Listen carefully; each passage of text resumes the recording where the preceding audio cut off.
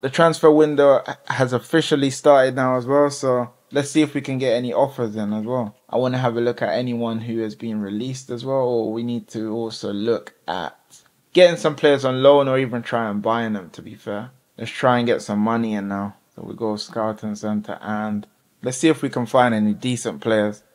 So we've got Etebu, who is a defensive midfielder. I think he's a player that we could actually look at bringing in, because we do need some players with experience at the end of the day. So who's he wanted by? 21 clubs. Let's see if any of the top teams want him. Okay, so he's got a good amount of attention on him at the moment. So I think just because of that, we'll put in an offer for him and we'll approach to sign him. What's he after?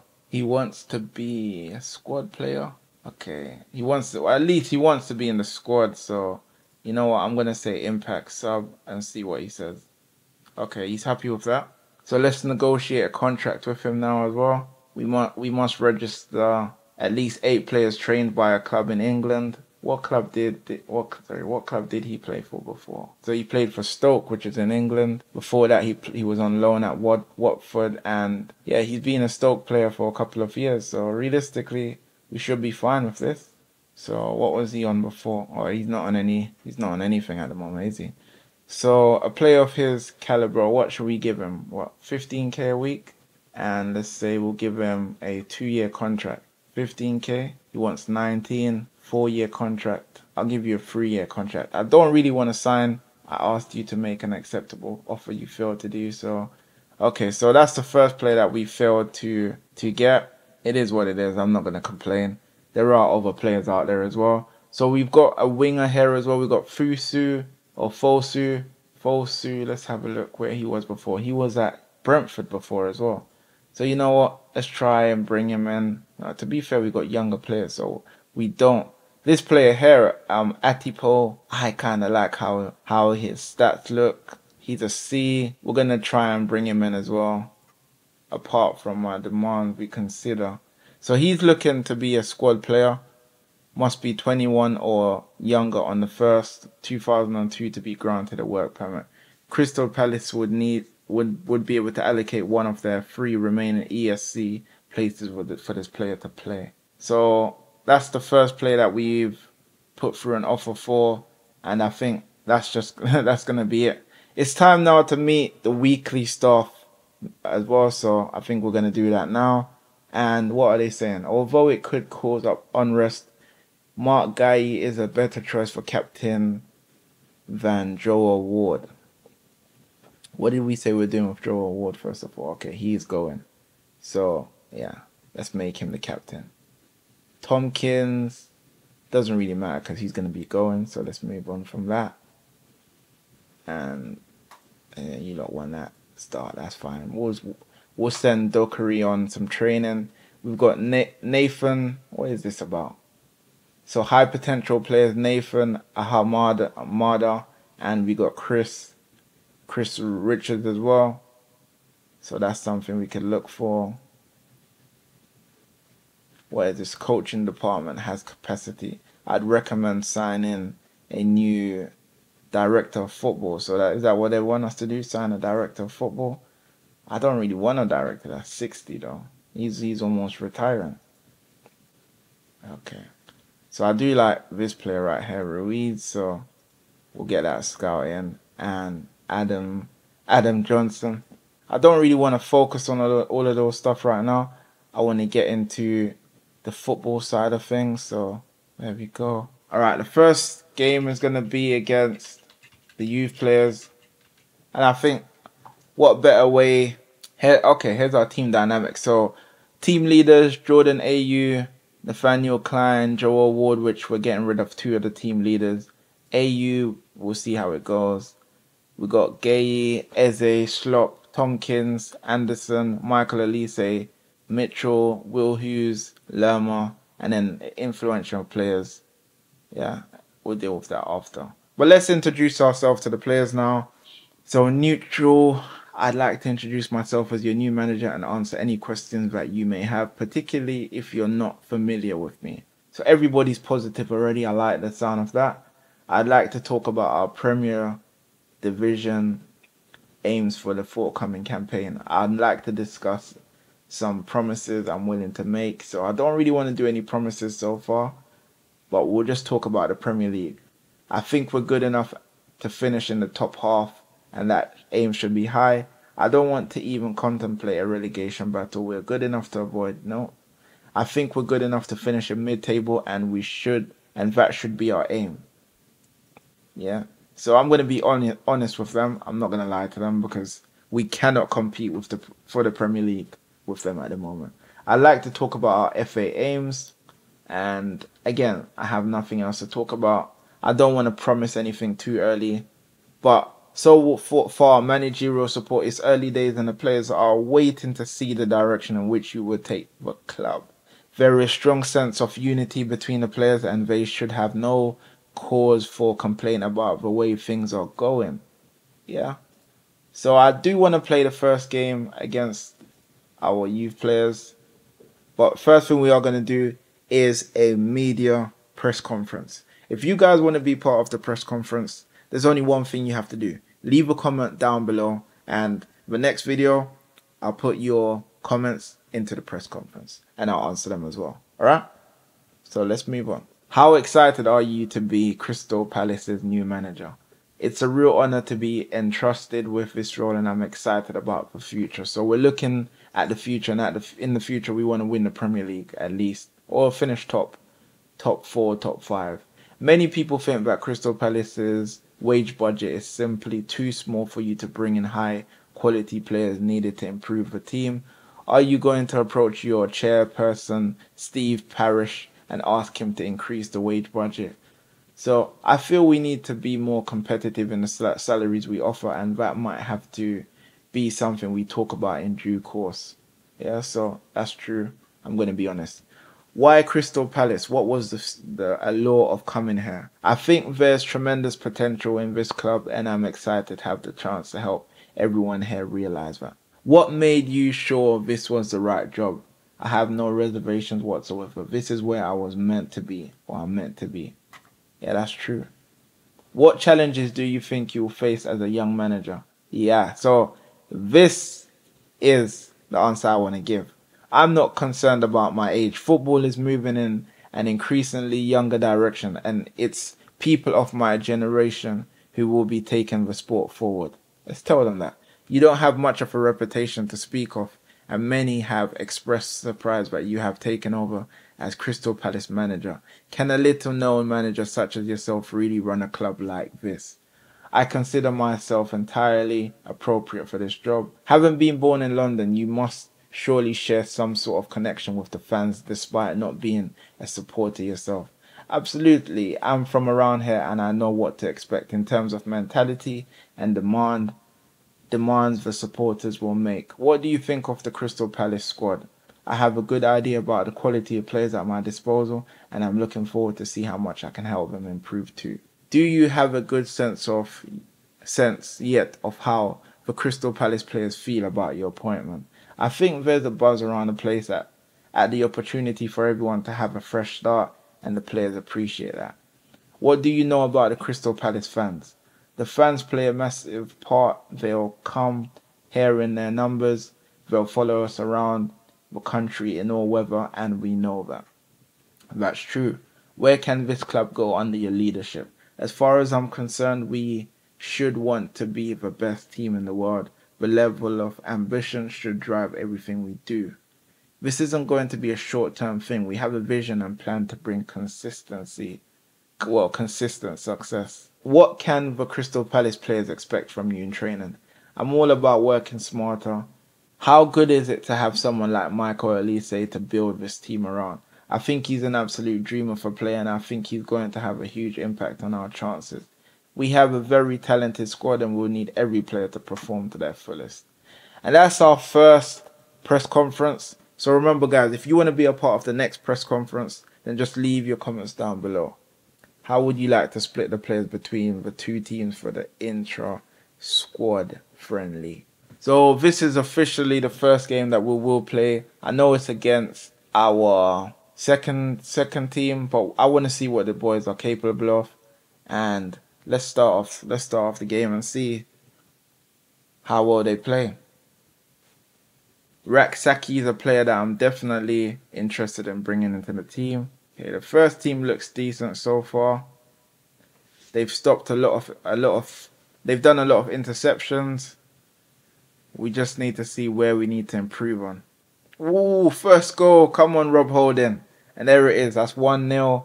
A beautiful crossing from Eze and Rob Holding with a beautiful header. And I'm liking that so far. I'm liking the link-up play. First 30 minutes, and we do seem as if we're playing stronger than everyone else. Ooh, what a beautiful free kick from Raksaki. Henderson should have saved that, to be honest. I don't know what happened there, but damn. So we've got a first offer in from FC Nantes for 600k, and we managed to get about 1.1 million. Initially, they wanted to offer 425. So hopefully he does go to Nantes. He apparently wants to go to Marseille, but let's hope he accepts the deal. We've also confirmed the signing of Adam Johnson, our recruitment analyst. Ruiz, the player that we could possibly be getting on a free transfer, or no, yeah, free transfer. He could be here by the 20th, or let's say by the end of July.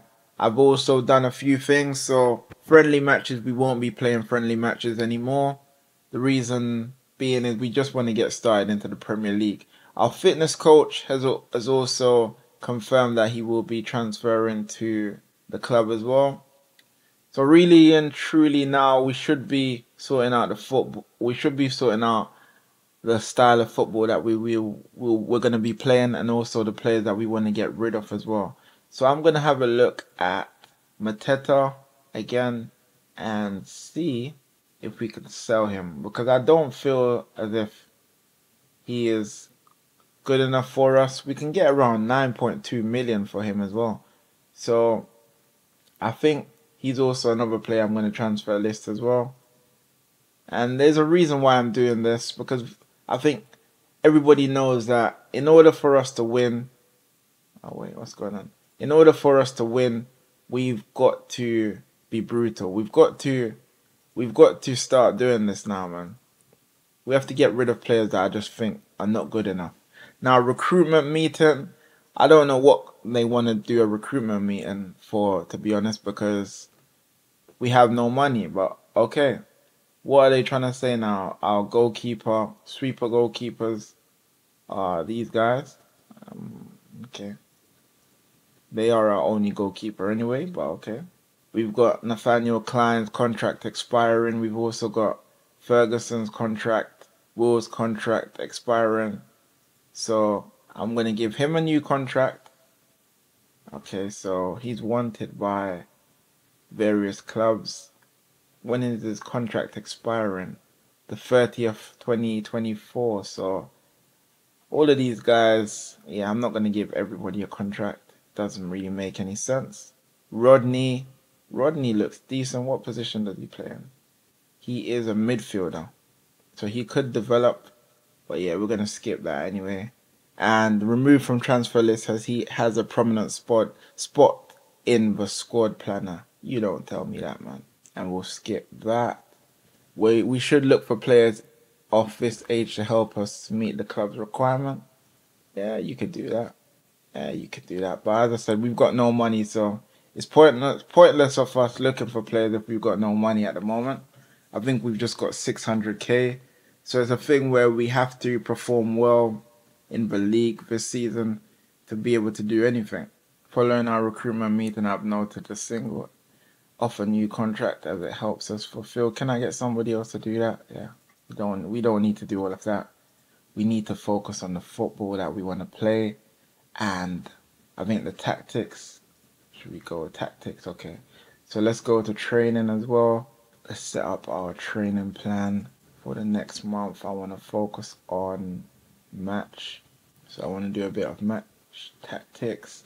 We also need to do a bit of passing as well, attacking, tactical, general. Let's see, possession. We need to be doing a bit of that.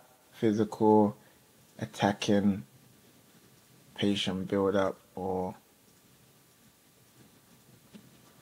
yeah, let's do a bit of that as well. Oh, you know what? It makes sense. We've got set to move to loan. We've got our player going out on loan, Jack Wells Morrison. But Fofana from Chelsea is a striker that I probably that Tro Fofana. He's on loan at the moment. Oh yeah, see, we won't be able to get him. But let's see if we can find some more players as well. We may have to go here and look for some players. Yeah, Reece Williams. How much is he worth? 170. He's a goalkeeper. And oh no, he's a centre back. We do need a centre back, to be fair. Gasper from Europe. We have Marco Paulo. This player has been listed for loan as they don't have a role for him to play. He's a striker.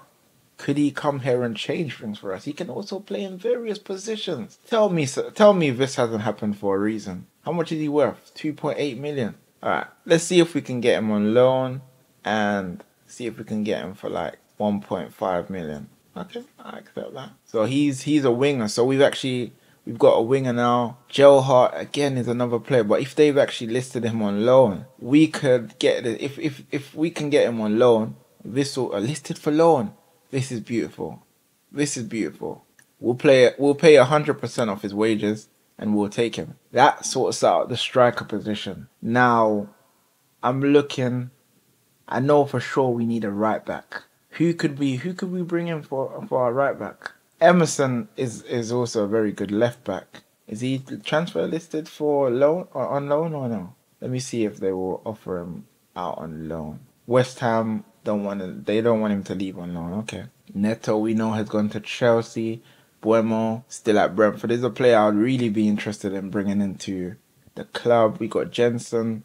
He's injured. Rota again. If he's out for loan, he wouldn't be a bad signing. See, everyone's saying he's a decent signing. How much is he worth though? So we got Ben Cabango as well. He seems decent. We don't need a left back. We actually need a right back. Is there a way for us to try and focus on getting a right back? We've got 1.6 million to spend as well, which obviously we're not going to spend all of that. Michael Antonio is also a player that he's 33 and he's been decent for West Ham. 5 goals last season, 10 goals the season before. He is getting older. Would he be a good player for us to bring in? That's the thing. Would he be a good player to bring in? Yeah, so we'll try and bring him in on loan just because we need some cover here and there. Daka. If we could get Daka, this would be a game changer as well. 100%. Leicester have negotiated the offer. Leicester would require a playing wage contribution of 50k a week. Leicester would also like a clause included requiring Crystal Palace to buy the player for 10 mil at the end of the loan. Mandatory for 10 mil for Daka. I don't even think we'll have that money. Come on, man. 7.5. We can only afford that, man. Okay, so yeah, we're gonna have to come out of that offer for Daka. And any more realistic signings that we could make? I don't think we've got any realistic ones that we could make. But let's have a look at a lower league at the moment and see if we can find any players. I'm trying to find some players now. I know for sure we need a right back. Could we go to Leicester? Do Leicester have any right back players that we could take? Mavididi is a player. He's worth around 15 million. We may have to scout him because he is a player that we could bring in. And Didi is also another player that we could bring in. At the age of 26, he would be very useful for us. Can we get him in on loan though? That's the thing. We'll be willing to pay. I know they're not gonna accept that. However, they may be persuaded for an offer. So we haven't got much to offer at the moment. Yeah, we don't have any money. We need to come up with some money. You know what? Vardy would be a signing at the age of 36. Vardy would be a really good signing. We ain't got any money. This is crazy. Okay, who else is here? Southampton. Southampton have really good players as well. Walker Peters is a player, 21. Oh my days, man. We're not gonna be able to get any player for that amount of money. We got no money right now. The season's not even started yet, guys, and we're trying to make Crystal Palace better off. So there we go, guys. Michael Antonio has also accepted an offer. So we should be able to get him in the club as well. And Mateta, I think I'm definitely going to get rid of Mateta. So we've got the offer coming through now. We have to purchase Antonio from West Ham. And I think he has what it takes to lead this club. He's joined the club now. First signing, it's only cost us 1.1 million. And we are going to register him as well.